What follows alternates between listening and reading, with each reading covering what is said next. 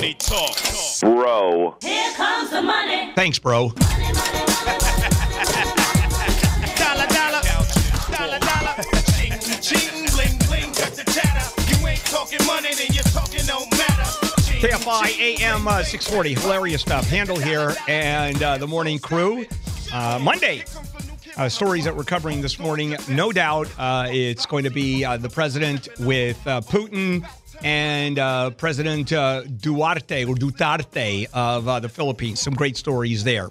And there was an earthquake in Iraq and Iran, right there on the border, and Costa Rica. It's earthquake day today for some reason.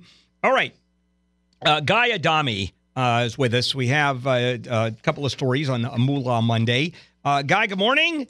Good morning, sir. Yes, sir. And I think one of the biggest stories is Disney's play for Fox. What is this about?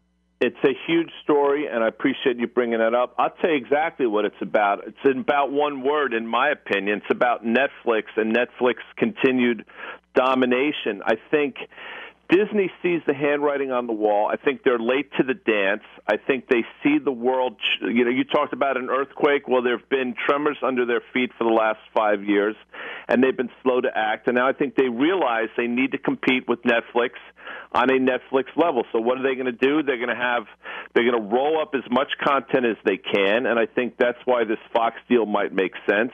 Some of their assets of Fox sort of fits in nicely with Disney, and they're going to try to do their own Netflix type of service, their own over-the-top type of service, and they're going to see if they can go against the big boy. But I got to tell you something. As you know, Netflix probably has anywhere from a 5 to a 7 year head start. But as they say, the best time to plant a tree was 20 years ago.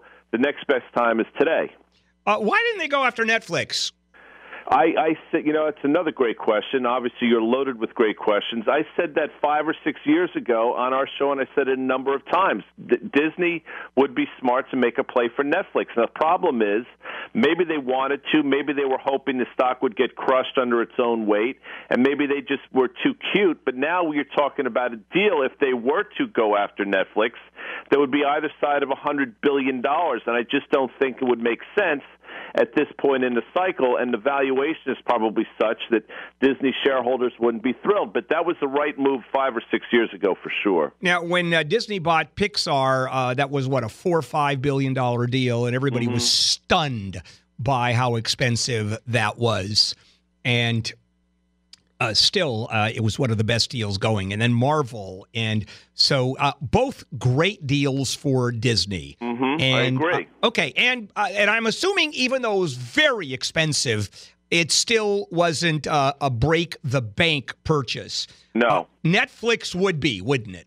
Netflix would be Bob Iger, and Bob Iger's the CEO of Disney. It would be his tacit acknowledgement that, all right, you know what, if you can't beat them, join them, and we're going to bite off something that's probably going to be too big to digest for a while, but this is the way the world is going.